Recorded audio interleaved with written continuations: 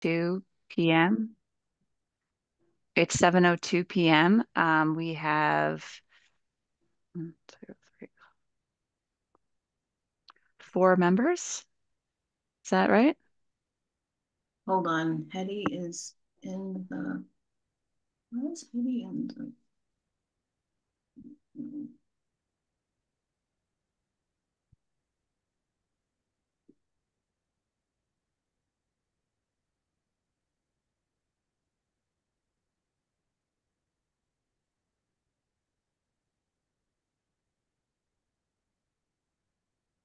Hey, Hetty. Hi. Okay. It's all of us. 1, 2, 4 members in attendance. It's a quorum. I will call to order this meeting on November 4th of the Amherst Historical Commission. This public meeting of the Town of Amherst Historical Commission is being conducted via remote participation. Members of the public who wish to access the meeting may do so via Zoom or by telephone.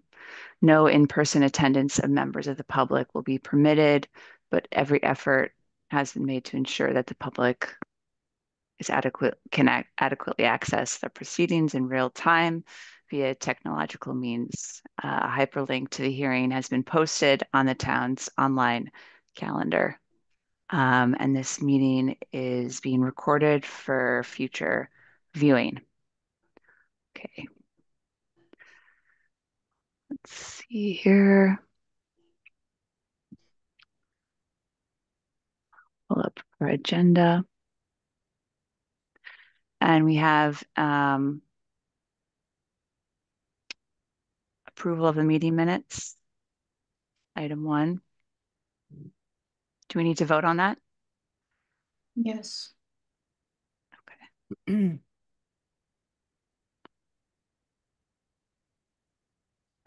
So I motion to approve the meeting minutes. Do I have a second? I'll move that. So Hetty, is that yes? And Antonia, Yes. Yes. Pat, Yes. Yes. and Robin, Yes.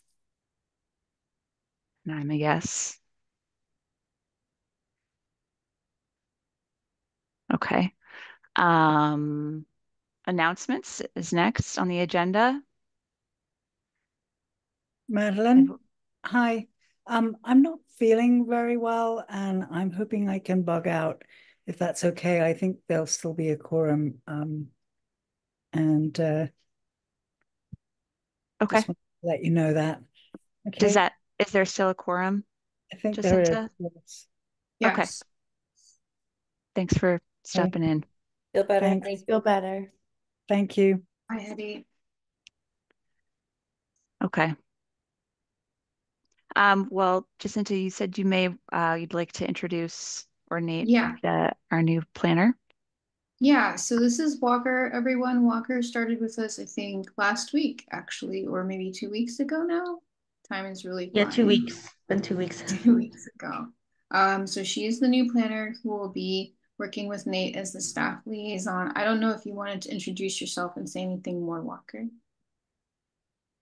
Just happy to be here. I was a planner in Orange. I worked with the Historical Commission there, so I have experience, and I'm excited to be working with you all. So nice to meet you. Great to meet you. Nice to have you. Yes. Thank you. Welcome. Thank you.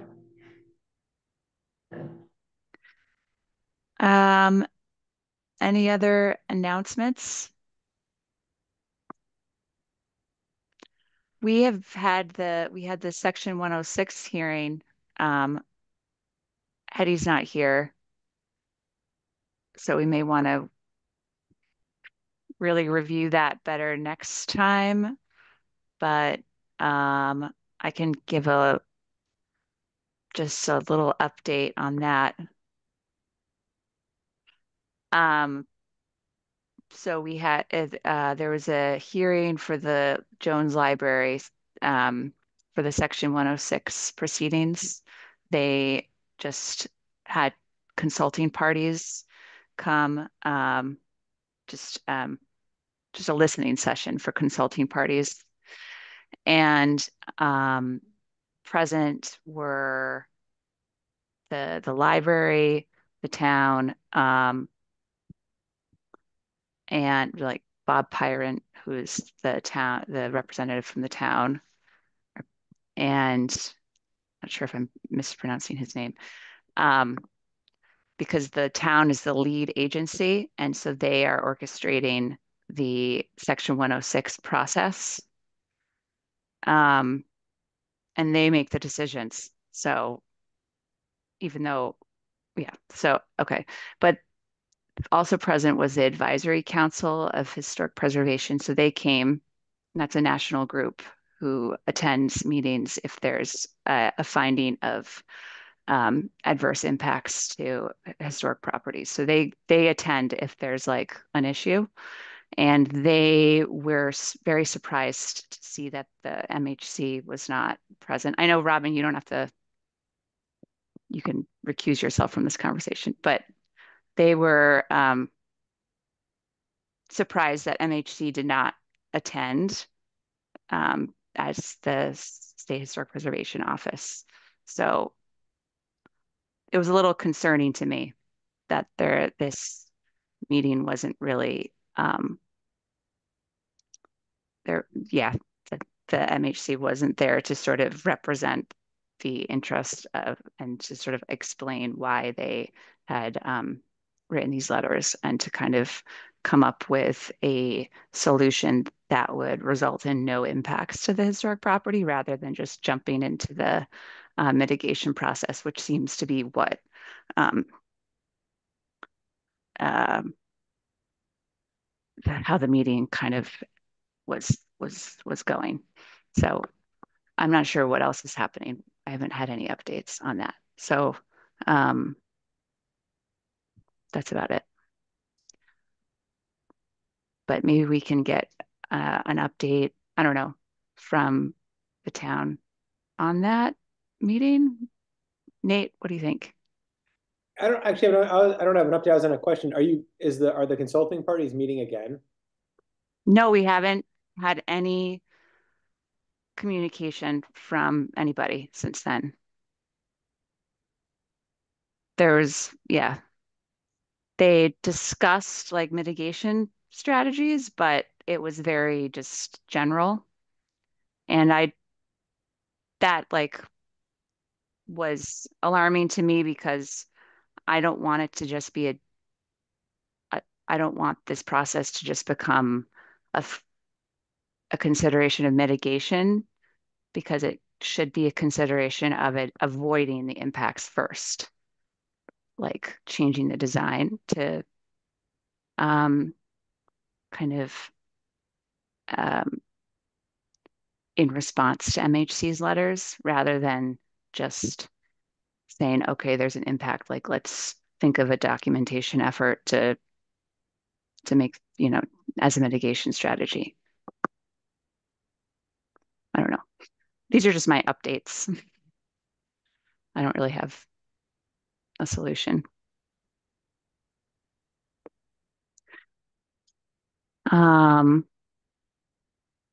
But yeah, that would be nice. I would appreciate kind of understanding more of what's going on. Um,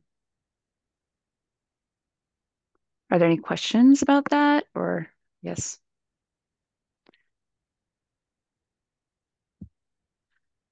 Um, Nate, could we ask as a consulting party, can I like communicate more to figure out what's going on?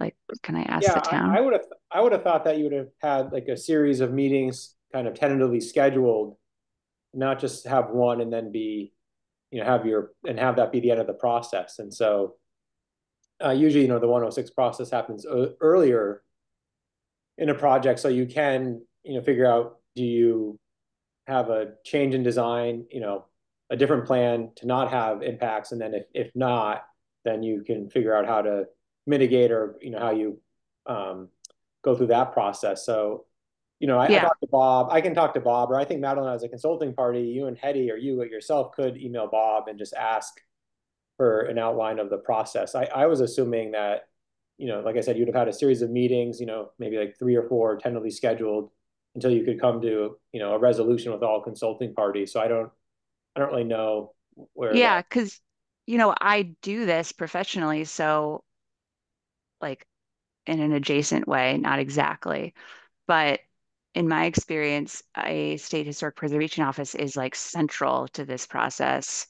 They require redesigns, if there's an adverse impact. It's a whole process of considering like a new design rather than just kind of jumping to this next stage. Um, so, and because it's HUD, that means the lead agency can be the town, which is unusual. Usually a lead agency is a federal agency. But HUD is like one of the only federal agencies that can delegate um, that lead agency role to the local town. So sometimes things might get kind of lost along the way because the local town doesn't know the process as well. But okay, then I'll follow up with Bob. Um, okay. Any other announcements? I'm looking forward to this barn preservation presentation we have as the next item on the agenda. Jan Mark, I am going to mispronounce your name. Marquardt is here, former chair of the Historical Commission before I moved here. So we overlapped for like a week. Hi. Hi, everyone. Good to see some of you again. Some of you I've never seen. Hi, Jan. You want me to just dive in? Yeah, go for it. That'd be great. Okay, so I served for 7.5 years, and those of you who were on the commission know that one of my concerns was the loss of barns in the area. And after I went off, Robin, Hetty, Jane Wald, and I have met a few times, and I keep asking, what's going on with barns? Aren't we going to do something about barns? And there just isn't time. So finally I said to Robin, okay, we're going to sit down and make a list of things that need to be done to get something going on this. And I will start the process. So we came up, always my cats, sorry. We came up with a few things that needed to get done, and I've been going through it. So let me just give you a sort of general idea of what we're thinking are either things we have to do or we might want to do that would help raise awareness about barns, and then I'll tell you what I have done. And I might, at that point, share my screen and show you a few documents I've created. So one of them was to write a statement about why we love barns, why they need saving. Another was to determine maybe 5 to 7 of the most iconic or beloved or endangered or something barns, so that we would have a sort of visual example list for, if we do an article in the paper or if we send out notes or something like that. And we have a long list that we came up with quickly, but there are others. For instance, Hetty just wrote to me right before the meeting about the Black Walnut Inn in North Amherst. They have a wonderful barn, and they're interested in preservation help. So this is great. This will be our first sort of client, if you will. But we need to narrow that list down and make a decision at some point.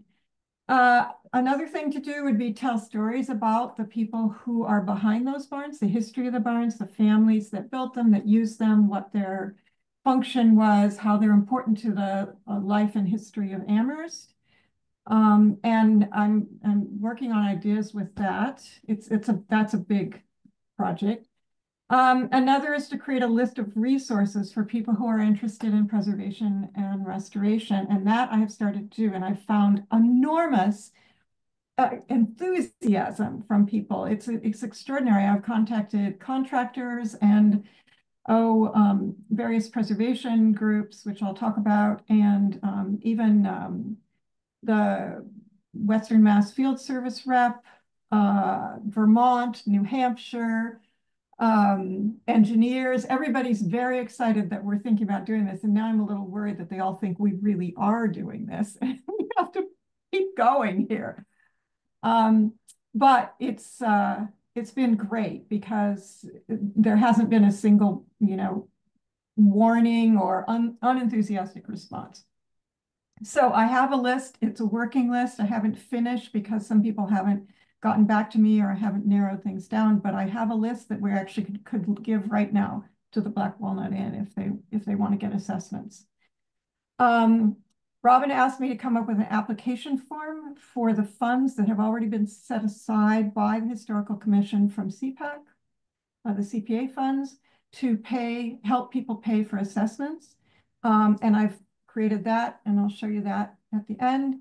Another thing was to come up with repurposing ideas. And this is where we draw short straws because I asked this about every other organization that's worked on this much harder and they don't have any better ideas than we do. For instance, something like a wedding venue, it's a nightmare, apparently, with permits and noise and neighbors and all that. Any other things that you want to do, it's going to cost the owners a lot to create that space if it's, for a function. But there's that, and there's also repurposing the materials, and it just depends on the owner and the condition. There are some grants that we need to work on more. I'm hoping Robin can help with some of that, coming up with very specific grants. She talked also to me about getting a clean out fund grant so that people who want to fix their barn but can't because it's so jammed full of old junk need help getting it cleared out so that an assessment can even be done. And that's something to think about. And I'm wondering if maybe if we look at the CPA monies and we start to use it, if they'd give us a little more next funding period and we could, roll that into it because it can't be that expensive. And then the idea is to take the list of outbuildings that we already have, which I think came from the Pioneer Valley Preservation, whatever it's called, and start to send out postcards to all the owners of outbuildings in Amherst. The postcard would have excerpt from the Love of Barns statement and talk about this money being available and talk about the fact that we have resources and then have websites that will give them the application, the list of resources and that sort of thing. One thing I learned that Nate, you might be able to know whether this has ever been proposed. New Hampshire, is it Vermont? New Hampshire offers a type of easement that if a person makes the commitment to spend the funds to upgrade their barn, to preserve it, fix it, and save it, basically, that the town would grant them what's called a discretion easement. And that would be that after they restore it, the taxes would be frozen at the original level and they wouldn't get an increased assessment because they fixed the barn. And I think I hadn't really thought about that, but she said that's often a reason that people hesitate to do anything because they're afraid it's going to improve the property and then their taxes are going to go up. So that seemed to me like something pretty cheap for us to do, pretty easy, and it would be something that we could offer as well. Do you know if anything like that's ever been discussed before? It's been discussed for, we have something in place for affordable housing. We've talked about it for small businesses and things, but not for barn preservation. So yeah, it's an interesting idea. I think it's something we could look into more and talk to the assessor about. Okay, great. And then another idea that I don't know who had it years ago, but I seized upon it and kind of made it mine, was the idea to complement the Historical Society's annual house tours with annual barn tours, which would raise awareness of among owners, that their barn might be interesting or special. It might create a little bit of competition among barn owners to have theirs look nice or be on the tour. There are people among those on my resource list who'd be willing to come and go to, on the tour with people and talk about the history and type of barn and how it was used in the construction and the materials and that kind of thing to help various owners learn about their barn or about barns like theirs. So I think that's something that we could start at some point. Annual is not much. Some places do it monthly. Some people, some states do it by a location, like a region or a city, and they have all the ones in that done on a day. So like 5 or 7 barns, something like that, if it's a whole state. Here, we're just talking about, our little town. So it would be a matter of how we wanted to structure it, but I still think it's a good idea. And so did a lot of the people I talked to. So the other thing was ideas for people who don't want to do anything about their barn, rather than ending up with demolition by neglect, asking them to consider, and this is on the website of Historic New England, to get a land trust situation where they retain ownership, but they have granted it to Historic New England to either create a museum or to preserve or something like that after they're gone. The donation doesn't get them the funds to repair the barn, but it gets tax deduction or lowers the property taxes while they're alive. And if it's an important enough property, Historic New England may take a interest in helping it, stand at least long enough that they don't inherit a pile of rotten wood. So that's something we can look into too, or we can at least propose to people who are really resistant at doing anything about their barn. There are lots of resources on state websites, Connecticut, Vermont, New Hampshire, ours, Massachusetts, that provide different information about how to take care of your barn, what to look at if you want to preserve it, where to look for funding, what kind of barn do you have, how's it been used, that kind of thing, so that people can explore all that if they want to before they actually have somebody out and make the commitment to pay them and get an assessment and an estimate. So that's kind of an overview of what I've been looking at, and I can show you what I've done. I mean, it isn't that much, but it involves some time.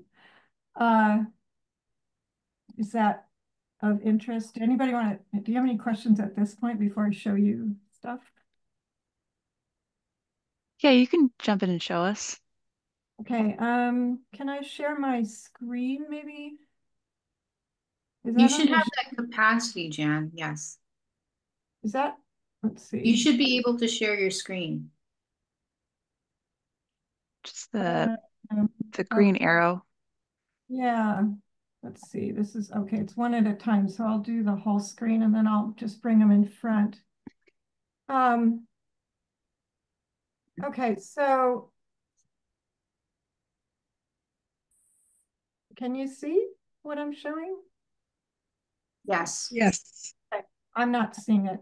So, okay, so this is just a short statement about why barns matter. I looked at some of the ones written by other places and got some ideas from them, but mostly I wrote from my experience in Amherst. And it's not very long. It's a little too long for a postcard, but it can be cut. But this is the kind of thing I think we could run on social media and in the newspaper to start getting people aware of the fact that this is even an issue, that we're losing them and we want to save them. And you'll see at the end. Jan, I just want to jump in for a second. You have your voice recognition on. It's like typing as you're speaking. Oh, that's what it is. I was like, why is she writing it well? Okay. Funny, I had turned it off. Yeah. I guess it woke up when I screen shared. Thank you. I was wondering why it was getting longer. Same. So I at the end, I say that we have this grant and that there are going to be these documents available of resources in the application. And then this is the application that I've put together.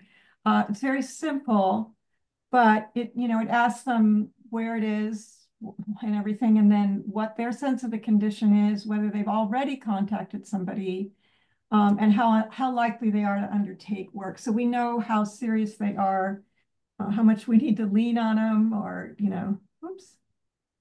Mhm. Again, it took in moist stuff. So And Jan, a reminder that the program is set up as a matching amount so that the homeowners, that was one of the suggestions of the people that I talked to, was to make it a matching fund so that the homeowner Okay. would have a financial investment, because otherwise you might get overwhelmed by people who just, want an assessment report but really have no intention of doing anything. Okay, that's a good idea. Okay. Jan, I just have one comment. It might be interesting if the owners had a sense of when the barn was built, to have that on the application. Okay. I'm going to add that on there later. The barn. Okay.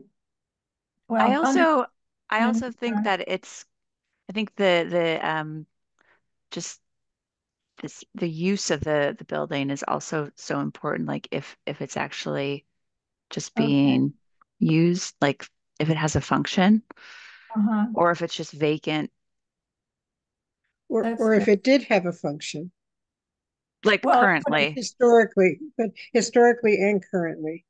well, we know it had one originally, or it wouldn't Yeah, have been built, right? I'm just saying, if is it in use now? Is it being, or is it, Right. or are they just trying to preserve something that's vacant? And Yeah, that's a good point. Because actually there's a tax break if it's still being used for agricultural purposes that would help pay for repairs. There's a state program for that, so that would be good to know. that's a Um, good idea. yeah. Okay, so I'll change those. Now, the resources is where I had the most fun.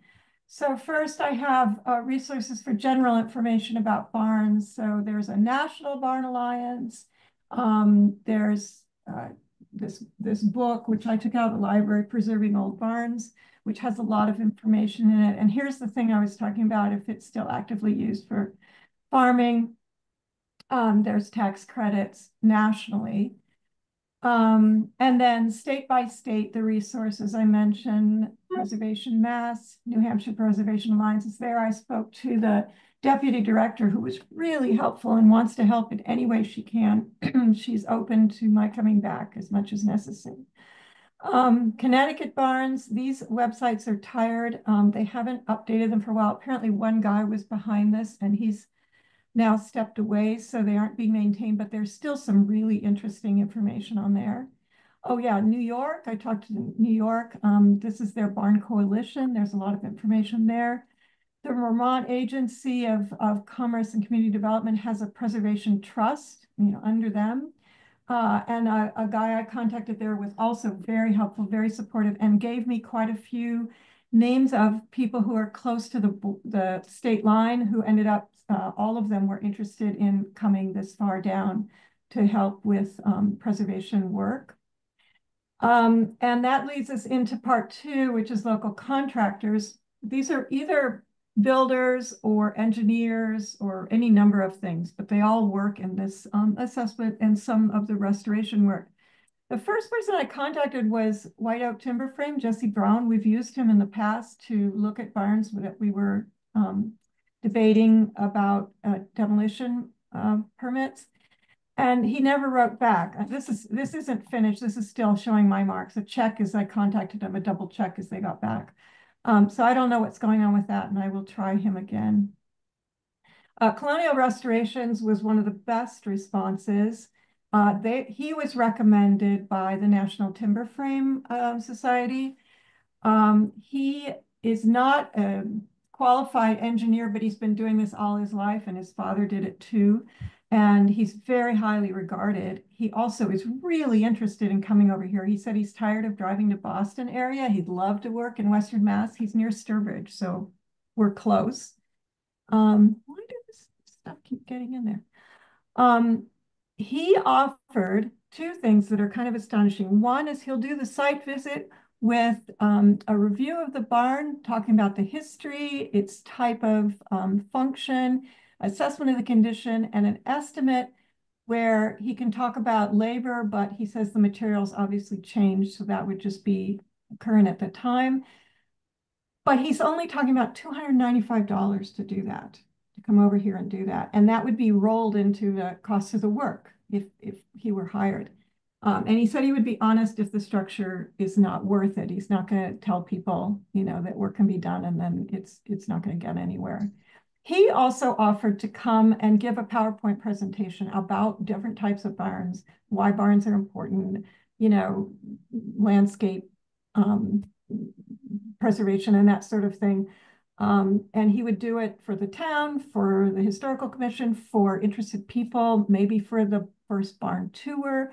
I don't know, but he was very enthusiastic about the fact that we are talking about undertaking this. The next person is John Sargent coming out of Brattleboro. He charges $750 for a site visit. It includes all of the things that Brad Green would do with an assessment report, and he would provide photos showing exactly the work and then estimates about what the construction would cost. Now that's a more typical price.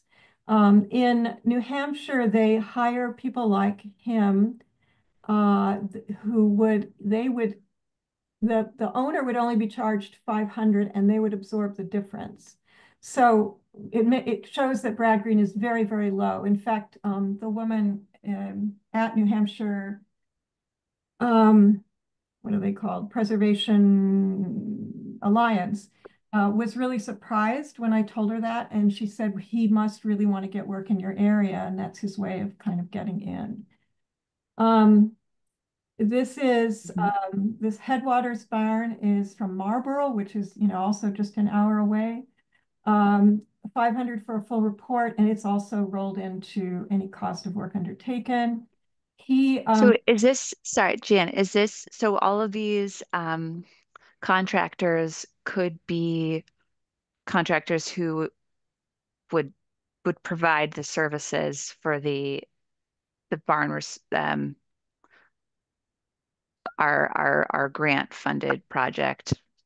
Well, the Okay. grant funded is the assessment, these reports. Right, the assessment for now, that. If somebody wanted to go ahead with their estimates and have the work done, that's separate, but they're providing both an assessment and an estimate for the work. Okay. And for the assessment, we were saying that the owner provides a match. Is that right? I don't remember all the details of our. That's what Robin just reminded me. I had forgotten. Yeah. Okay. So we could provide this list of regional contacts to interested parties. Okay. Yeah, and then they could pick, and we would match. If it's 500, we'd give them 250, I guess. That's great. And so then there's a couple others. This guy, he's very high, but he's a full engineer. I know Jack Sobun did work in Buckland recently for the Buckland Historical Society. Okay, well, he wrote back and said he was interested. When I asked him a couple of questions about, what he would provide, how much it would cost, blah, blah, blah, he never answered. So he's a timber framing expert, I believe, or he works with timber framing experts. He helped with their barn raising project. I guess they most of them are. Is that what you were saying? Yeah, that's what most of them are. The problem is, of course, if you have them on a resource list and you can't say how much they're going to charge and what they provide, nobody's going to pick them, So I'll keep trying with him. Another person that John Sargent recommended besides Jack is this Dave Lanou. He has not responded. I guess I should have a check here. I wrote to him, but he hasn't responded. This place in Greensboro never responded. I get these off of lists of ones that like the Vermont list that are close by and look really good from their reviews and things. This place is in Essex, Massachusetts. He didn't respond. And even though he says he does this stuff, apparently he doesn't have an active license when I looked him up. And the Timber Framers Guild is the national organization I told you about. They have a Post and Beam is a company around here, but they only do new stuff. And Post and Beam recommended colonial restorations. So it's not a long list, but I think it's enough that people would have options, and that, you know, they're good people from what I've been told. So that's what I have at this point. And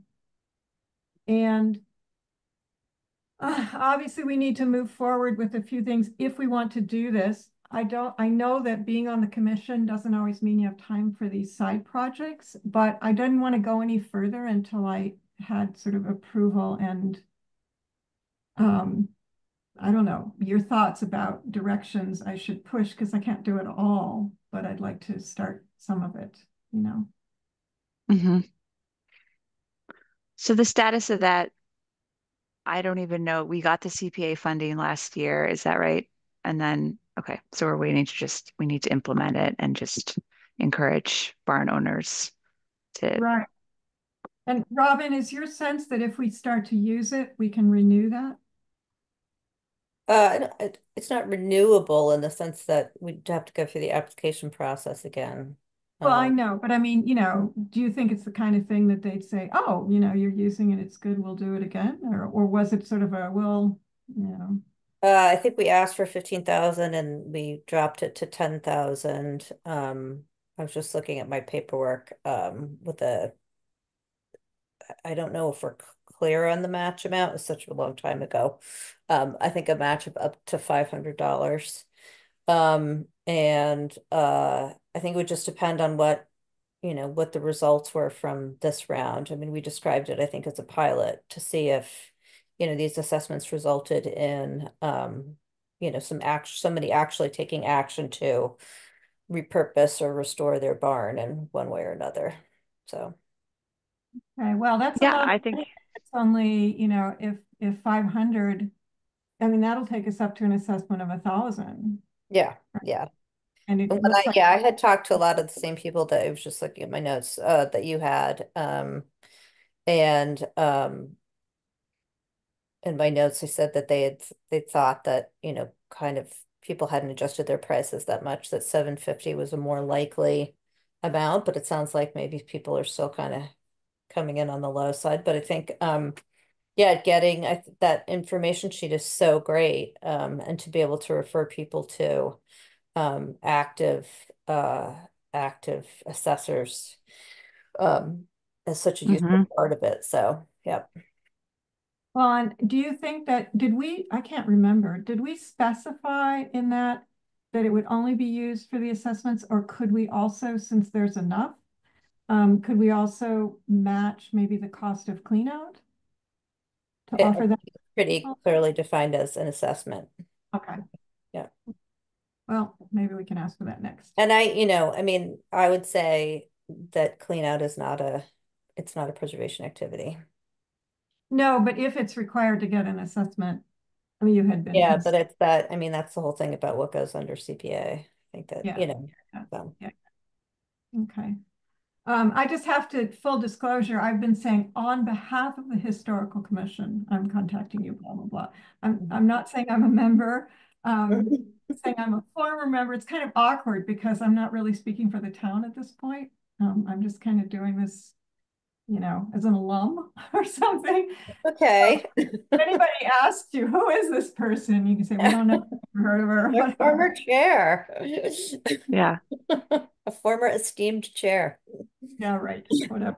Okay, that is so helpful. Thank you for pulling that information together. I would uh, love to move this forward. I think I promised you I stripped the addresses from the outbuildings report, and I haven't done that, so that is on my to-do list. Yeah, if you get me those, I can drop a sample postcard and send it to y'all to look at. And I'll finalize these documents as they currently stand. You know, I'll clean them up and send them to you as well. For instance, Hetty could give the resource one to the Black Walnut Inn folk, along with the application if, you know, once I clarify that it's a match. If they want to start the process, we'd have sort of a trial run, in a way. Yeah, and I actually wanted to ask Nate and Jacinta and Walker now, what I think one of the most important things at this point is at a certain point, I think we want the town to be managing the application in some manner. I mean, in the sense that who should people direct questions to? Is that something that would land in Walker's area at this point, Nate, or? It would be for Nate and Walker.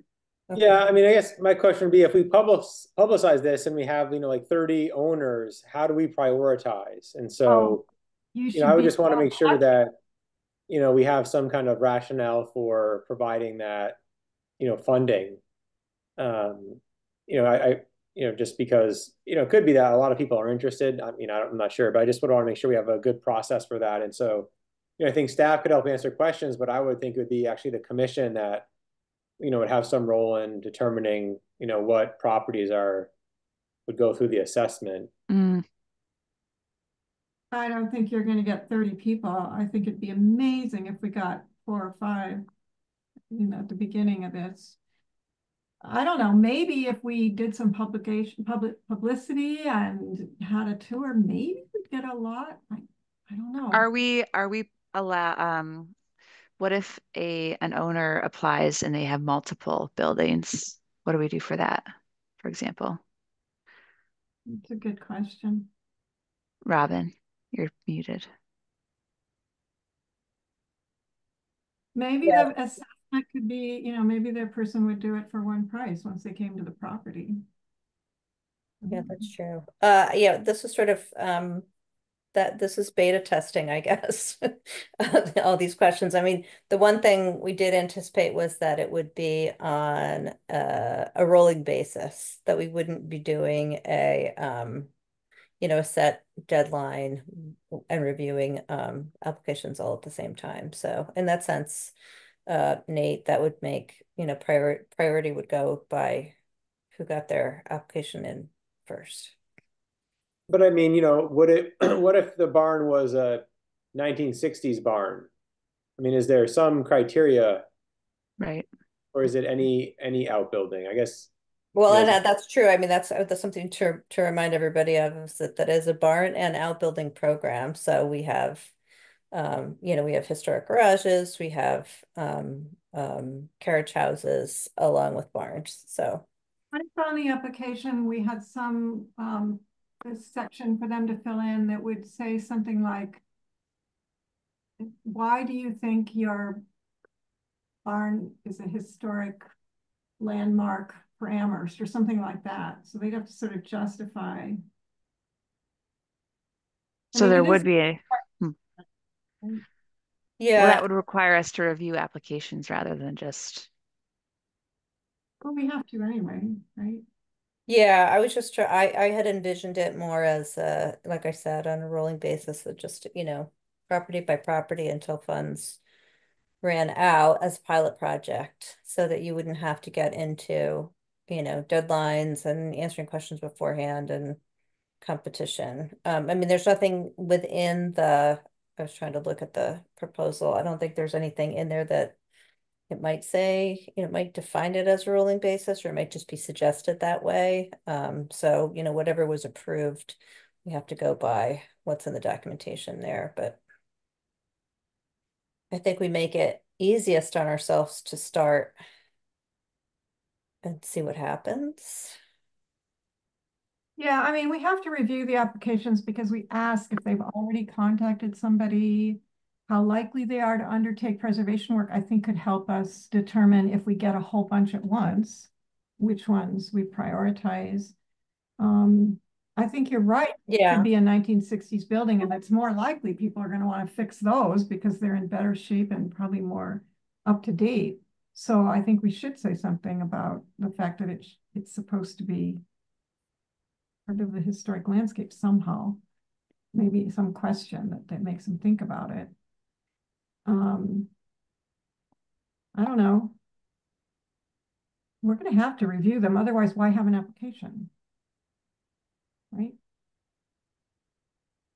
Robin, you're muted.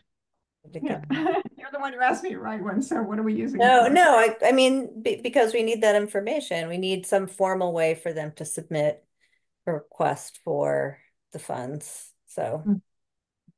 I don't know. Let's do it and see what happens. Okay. We'll see how many applications we get. Yeah. So thank you, Jan, for getting us jump Yeah, thank started you here. so Thank you much. so That's much for all your great. Appreciate it. Yeah, thanks, Jan. I'll send these to whom? To Jacinta to send out to the rest of you? Is that, Sure. is that the way to do it? Sure. I mean, be sure to include Nate because this is my last meeting with everyone, guys. So you want to start thinking in terms of Nate and Walker. Okay.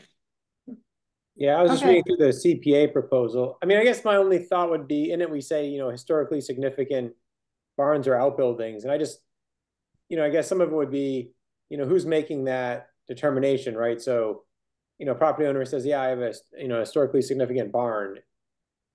Does staff research that to determine that? Is the property already been inventoried? Is it, to me, that's kind of the one piece where I'd want to make sure we have some clear guidance for owners, right? So that it's not just, Can we use the process that we use for demolition delay?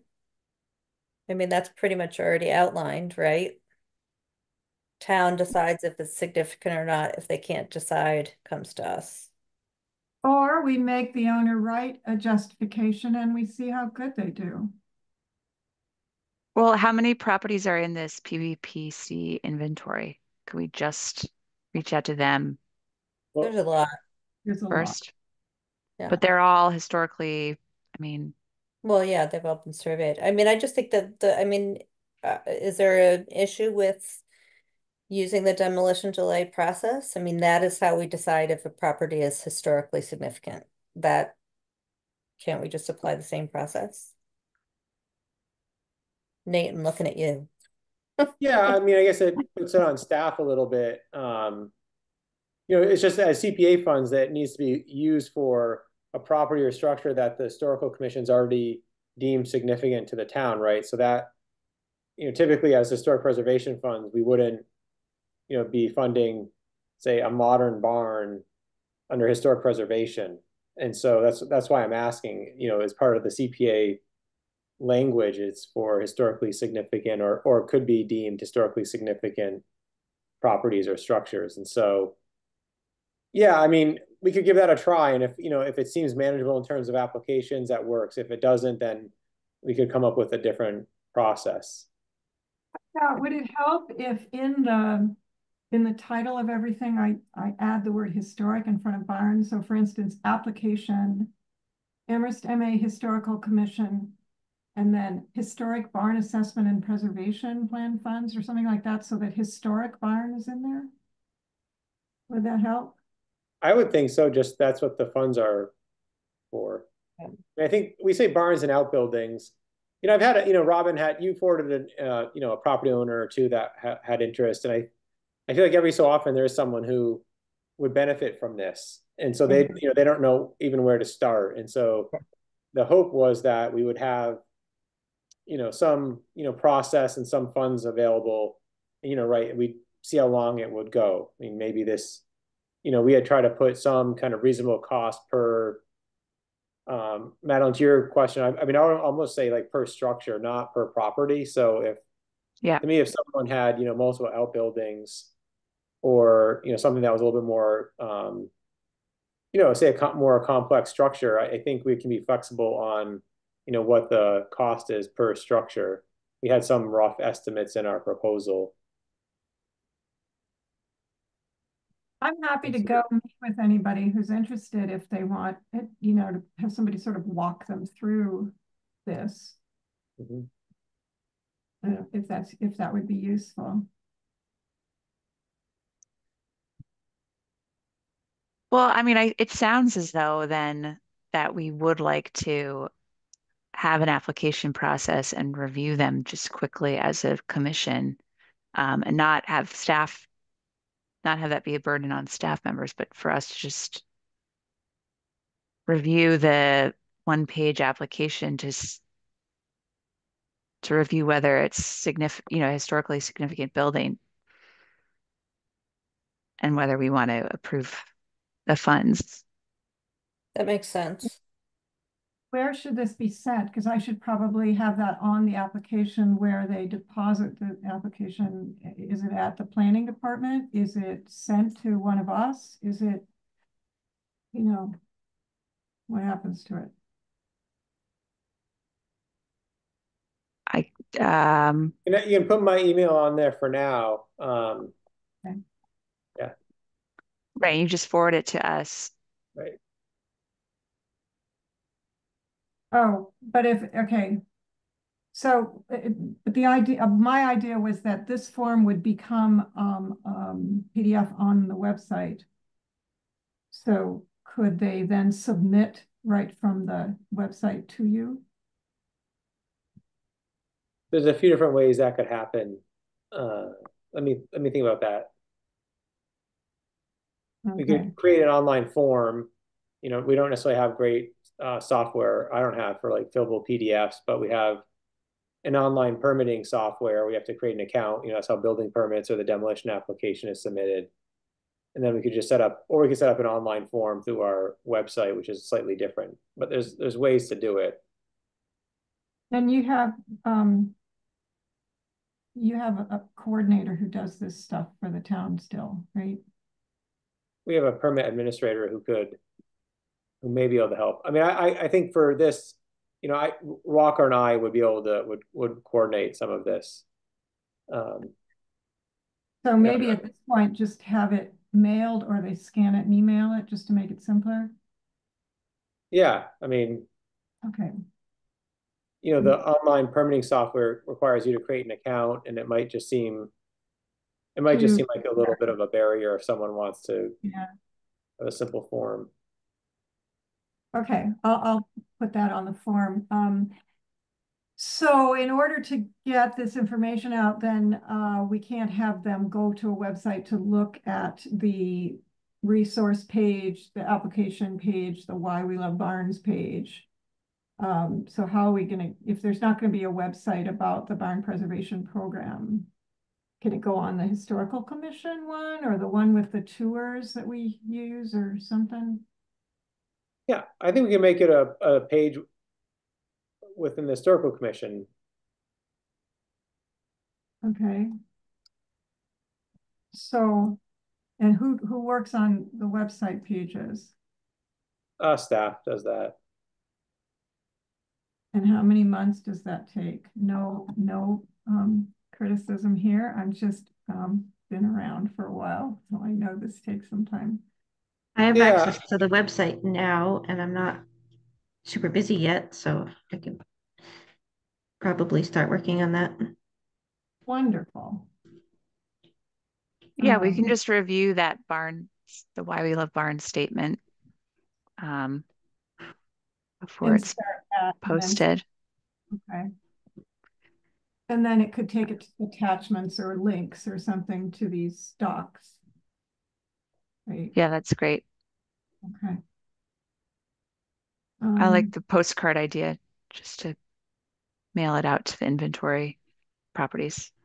Right. And the thing is on the postcard, I have to then tell them where to go to get more information. So if there's a website before we send the postcard, it would be great, right? Because then they could go there to look at these things. Yeah, or just a PDF like on the website. You could do a QR code. That's not too complicated. But there has to be a page on the Historical Commission website to host that. So if Walker, if you think you could create a page and then we could put these things on it, that'd be great. And then I'd have an address to put on the postcard, right? And I'll try and draw up a rough idea of what would go on the postcard. Obviously, it should have a picture or something of a barn. And send that to you with these other docs to review for your next meeting, maybe, or something. Okay, yeah, that sounds great. Okay, well, I won't take This is taking time. shape. Excellent. Okay, thanks everyone for the time. Thanks so much, Jan. Thank you so much. Thanks a lot, Jane. Thank you, Jan.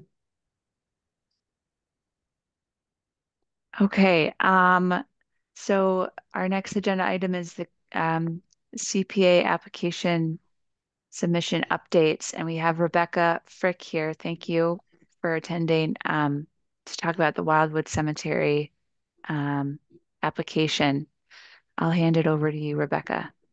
Hi, everyone. Thanks for having me. So I don't know, you've seen my application and the slides. Do you want me to share them again, or do you have questions? How do you?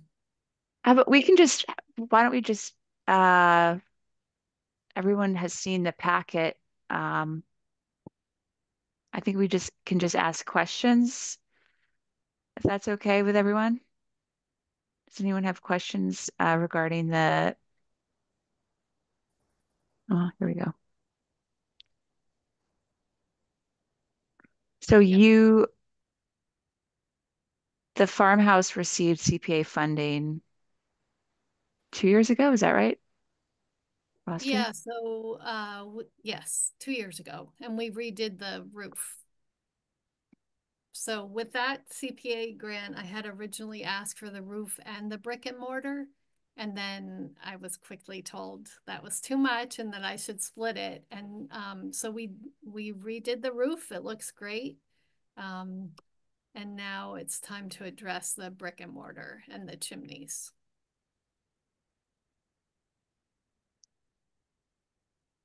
Yeah, I mean, looking at the building after the roof was replaced, it just already looks so much better. Yeah. Yeah, we're really happy with the way that turned out. And just the drainage seems to have been improved. Is that right? Or Yes. around the base? So as you can see, it's been patched multiple times over the last many decades, and it's the mortar is starting to fail where it hasn't been patched. So when we talked to the bricklayers, they all agreed that we should just redo the whole thing and try and get a historically accurate mortar. And that small picture there on the bottom shows how deep it is, that it's coming out, around all of the bricks. So soon they'll be falling out, I assume. Yeah. How much was your CPA grant 2 years ago? It was 102,000. Okay. Robin?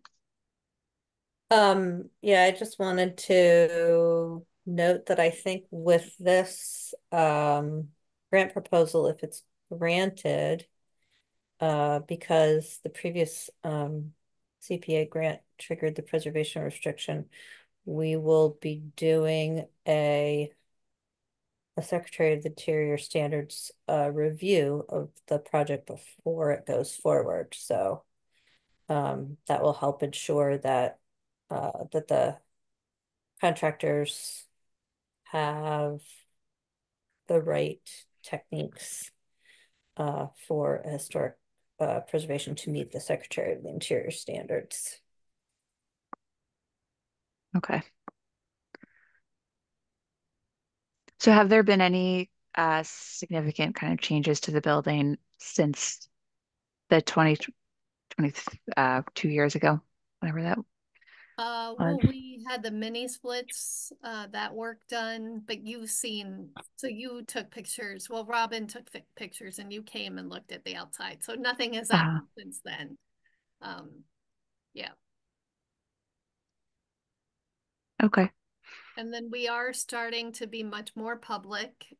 We have our fall programming happening. We had 60 people come to our bagpipe stroll, which was about 30 more than I was expecting, which was a lot of fun. the Deaf Cafe, we actually had twice as many people as could fit in the room. So we have a waiting list. So we'll be doing more of those. And then we have a winter solstice stroll in December. And people seem to be pretty excited about seeing the cemetery and the farmhouse. And so I think it'll be a nice place for the town to add to its places to go and things to do. So we're excited about that. Great.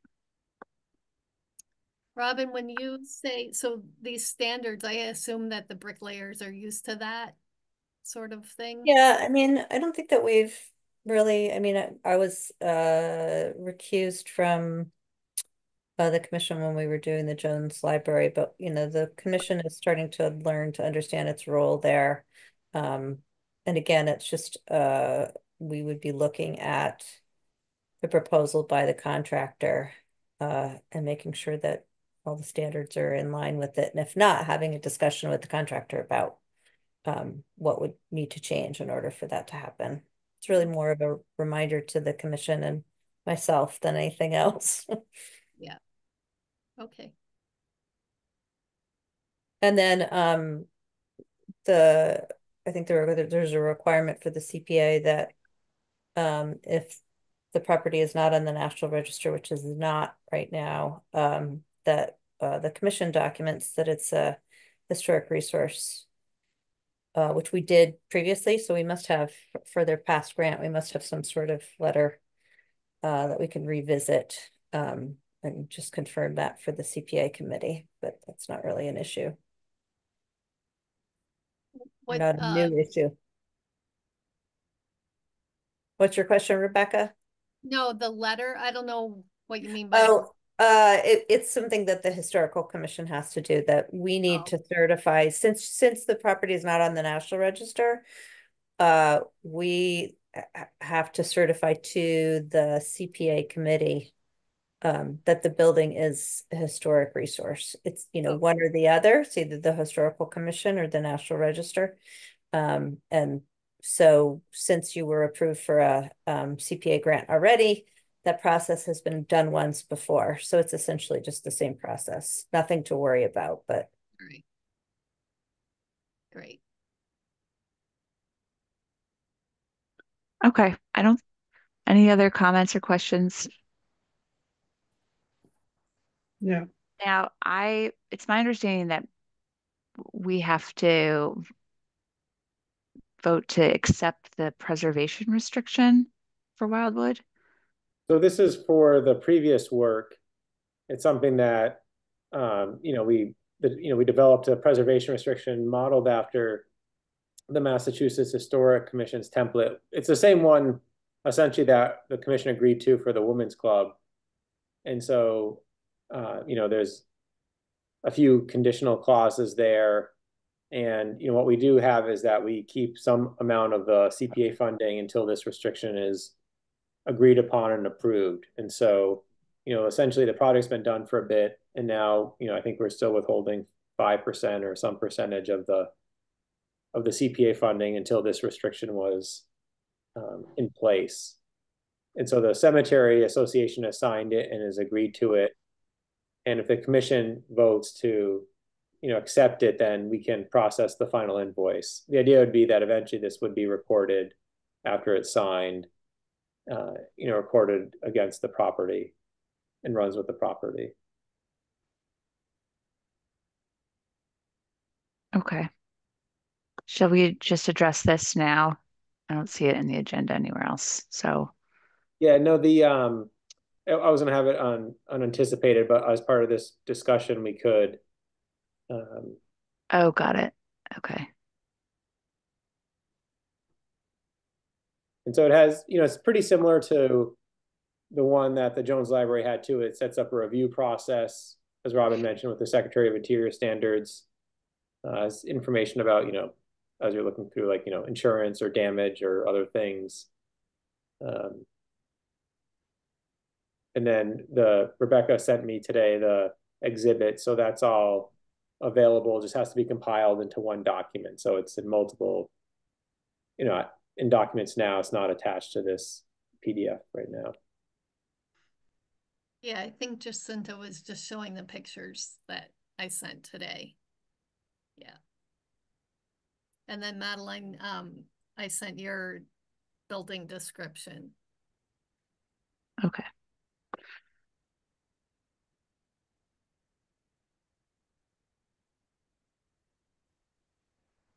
Yeah, I think this is exactly like the women's club because I had to white out women's club. Yeah, I know. Our attorney worked on both of these, and now I have to adapt it to every other project. So most of this is going to be very similar to every project. We a few things change, but otherwise it's this same document that we'll see for a number of CPA projects. Yeah, we hope this is all set so that we can get the last roof payment before our next fiscal year. Okay, are there any questions about this or comments, commission members? The only question I have is do we go to the planning office to sign it or to the clerk's office? You come to the sorry, you come to the planning department, and then we'd ask for a copy of an ID or something, so then we could get the signature notarized. But the women's club, that's everyone came to the second floor and was able to sign it there. So it'd be a similar process. Sure, thank you. I just other times we went to the clerk's office, so I wanted to be sure to know where to show up. Sure. And I do want to say thank you to both Robin and Madeline for doing this, for helping me with this. I couldn't have done it by myself, or I could have, but it wouldn't have been as good. So thank you. You're doing an amazing job, Rebecca. I'm trying. I feel like I'm chipping away at something that has been a little neglected over the decades. So, and I'm hoping with the portion of funding we're going to put in that we'll be able to take care of some of the exterior work. So we have the old shutters. I'd like to get the electrical lamps, painted, and the windows all need to be painted, things like that. Do you have a date, or does the town have a date for Rebecca's presentation to the CPA? Not that I'm aware of. Okay. Yeah, there's still, this was one CPA proposal. The Jewish community of Amherst submitted another one, and then there's the two town ones. So, I know that there's a few pretty big asks of CPA in terms of all the other proposals, but originally the thought was most of the proposals could be funded, in whole or in part. I'm not sure where that stands right now, just given that there's a few big ones that the committee has to discuss. Okay. Do we have to vote on a recommendation to support this CPA application? Yeah, the JCA was going to come in December. They're hoping to come in at the December meeting. You could take a vote now. You could, I think usually the CPA committee tries to complete their process by the end of the year. So, but I haven't. I know they had questions of applicants that were due. Was it just Friday? Was it just last Friday? Yeah, I think so. Yeah, so then I'm assuming they'll be meeting soon, and they'll start meeting almost every week to go through the proposals. I'm just looking. Yeah, the 7th is our first meeting. Yeah, I was just gonna do that. So, but I can't remember the schedule for which proposals when. Yeah, I have that up. That's we're on the 14th, Thursday. Oh, okay, good to know. Right up. Yeah, we don't have to. I think we should address the preservation restriction for the previous um, grant. Um, if we want to vote on that tonight. Madeline, where did you see the schedule or the meeting for the CC? I got an email 3 days ago on November 1st. Let's see. I'll forward it to you. Yeah, usually they post their schedule on the web page, but I don't see it. So admit. Yeah.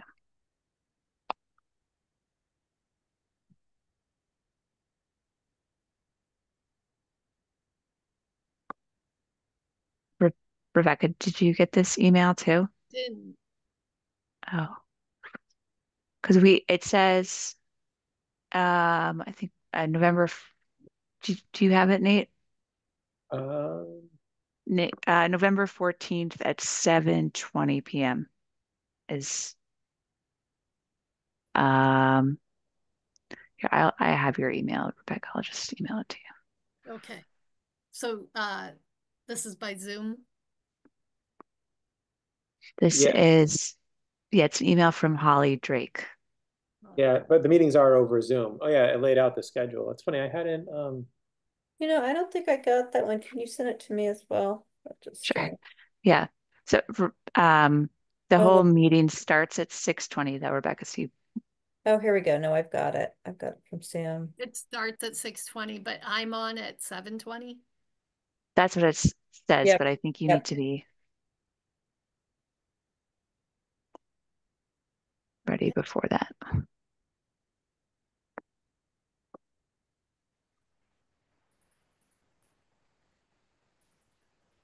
Okay, that's good to know. Thank you. Yeah.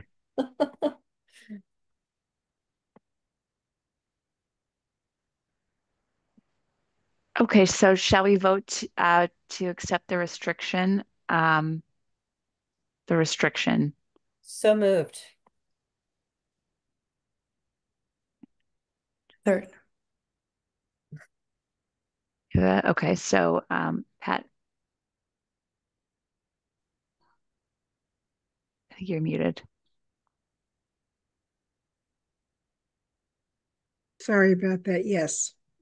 So it's a yes and a yes from me. I think that's everybody. Is that sufficient? Yes, yes. I was moving, but yes, right. Okay. I need to learn how to do that. Okay. Great. Okay, great. So that's approved. And we will all have need to go into to sign that restriction. Next on the agenda is mid-century modern building survey from me. Thank you, Rebecca. Yes, thank Yeah, you. thank you. I just answered a few questions for the CPA committee regarding that, and they just wanted to know if there were any restrictions on properties that were in the inventory. I said no. Um, and they also wanted to know how we would choose which buildings were inventoried, and I just sort of said that we would select properties based on their the development history of Amherst, sort of ones that highlight the mid-century development history of Amherst. So historically, and also those that are kind of architecturally noteworthy for mid-century architecture. Um, that's all. I I guess I will put together a presentation for the 14th. But yeah, and Robin, you can help me with that, or I'll come to you with questions. Sure. Okay. Um, and then, okay, so our next agenda item is discussion of 1 to 5 year goals. Um, does anyone have any thoughts about their goals, their tasks that they've been assigned. Progress updates. I'm been reading our 1-year goals from last January.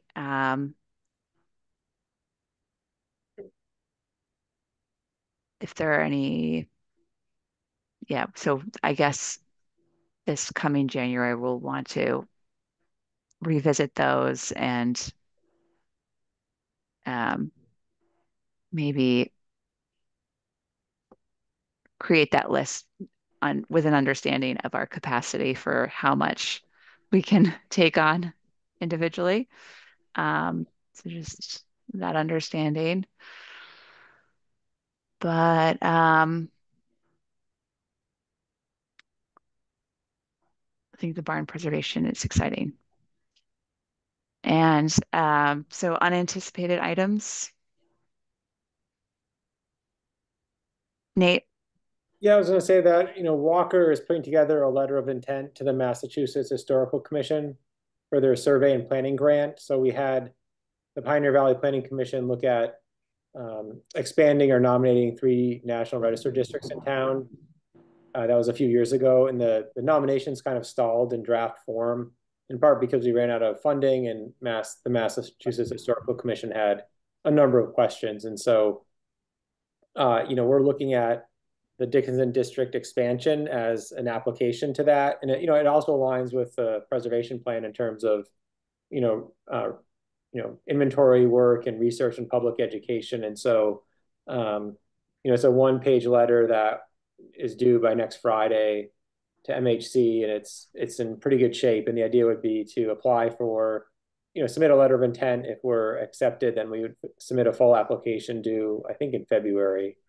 But the Walker's been in touch with Mass Historic and the Pioneer Valley Planning Commission. We do have some planning capital money that can be used as a match, and so typically we have a difficult time coming up with a match for grant programs. And so we do have some money available for that. And it fits the priorities for the state and, aligns with our preservation plan. So it's something that, we'd like to submit, and just, we'll let you know that we're doing that. If it moves forward, then we have, more work to do in December and January to submit a full application. But Robin? So the first thing is that I'll be recusing myself from any discussions around that particular item. But also know that when I'm at work, because I do work directly with the survey and planning process, last year when I started working there, we cleared me to be able to sit on that committee with I just have to do a public disclosure form. So just FYI. Taking care of it. I'm both there and here.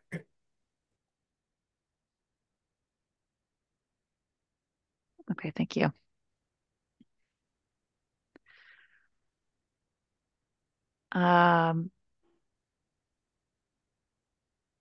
Okay, great. Well, that would be great if we had that grant. I understand they haven't, this year's planning grants didn't really,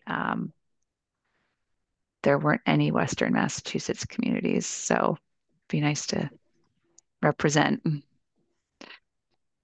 Is there anything else that anyone wants to announce?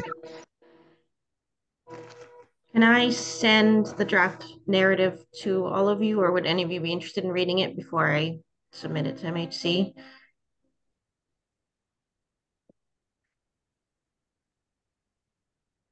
I can just look it over. Okay. And when It's will just a you be? 1-page Okay. letter. I can email it anytime. Cool. Yeah. Great. Well, yeah, I look forward to working with you, Walker. And thanks so much, Jacinta, for being with us and helping us. Are Thanks. you staying in Amherst as a planner in Amherst, or are you moving towards For now. new pastures? Okay. No, So I'm we'll staying. see you. We'll see you in the building. I'll be here. Okay. Thank you. You're welcome. All right. I think that's everything. Do we have to set that meeting for the hearing, or we'll just do that in email? Yeah, think and I everyone wanted to can basically. mention two things. There's, a demolition application that was submitted, and it's for an older structure on Belchertown Road, and it would need to go to a hearing sometime this month. Pat, I think you said you're not available after the 21st Right. for a bit. And then I think two people said they were available for Monday the 25th. We would need 4 members available for a quorum. I don't know if the owners would be willing to extend past the required time frame in the bylaw, so we could always ask that the hearing be, take place in December. They could say no, and then it would be constructively granted. There was a house fire there earlier this year, and so they're looking to demolish the structure and actually rebuild it's a new duplex on the property. But it's still, the building's still intact enough that the building commissioner thought could go through the historical commission review. And so if Monday the 25th works, that gives us time to get a legal ad. If members aren't available, we'd have to consider another time. I mean, I'd be willing to meet during the day just so that we get the hearing in within the prescribed time frame without having to ask for an extension. I could do the 25th too. Yeah, I can too. Me too. Right. So yeah. And I think, did Hetty? I don't know if Hetty has responded or if she said she could, but we can ask She said Hetty. yes. Yes, yeah. And then that could be the one thing that comes up that evening. The Jewish community of Amherst wants to come back before the commission. They have a CPA proposal to restore stained glass windows, but they also, we're nearing completion on a preservation restriction for that property. And they want to follow that restriction. And they would like to do some work on their buildings, including maybe new siding and some other work. And so they wanted to come before the commission and then, seek approval for some of those changes. And so typically we've done that at a public hearing as well, where the commission reviews the project. And so that could happen on the 25th, or it could happen in December. But those are 2 hearings that would be upcoming for the commission. Do we want to pick a date for our December meeting? We could do that and also advertise it for, with the Jewish community. I'm not sure they'd be ready for the 25th. So they had been thinking about it for December. Okay. I guess I had one question. So my for my 1-year goal was getting the sign for when there's the demolition hearing. And so since that's happening this month, I would want to get some sort of sign for that. Are there any parameters of what the town would want or standardize? Yeah, email me Okay, great. about that. We're working on a sign system for recreation areas or for other things, and so we have developed a template actually just pretty recently, so we can work on that. Do you want to propose some dates, Nate, for December? Is that? I mean, there's Monday, if we're meeting on the 25th, I'm not sure what, is Monday the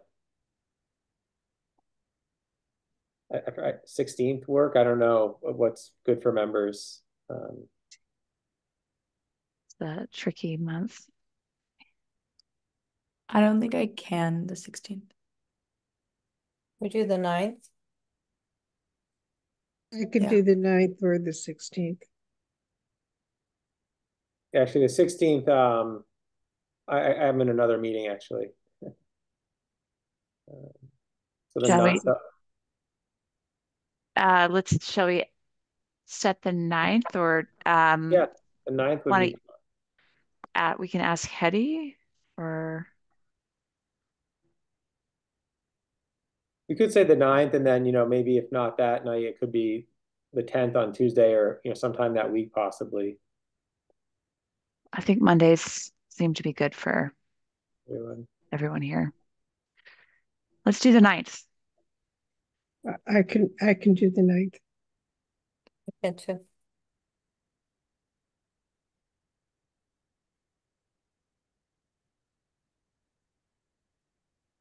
7 p.m. is best for me. Better than 6:30. Me too. Okay, good.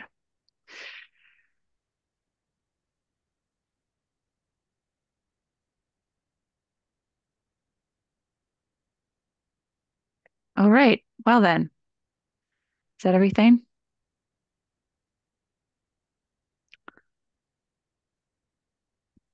How do we adjourn here?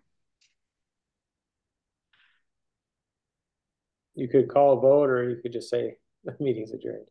This meeting's adjourned. Thanks, We're good. Madeline, for taking the helm. I appreciate it. Thank you. Good night, everybody.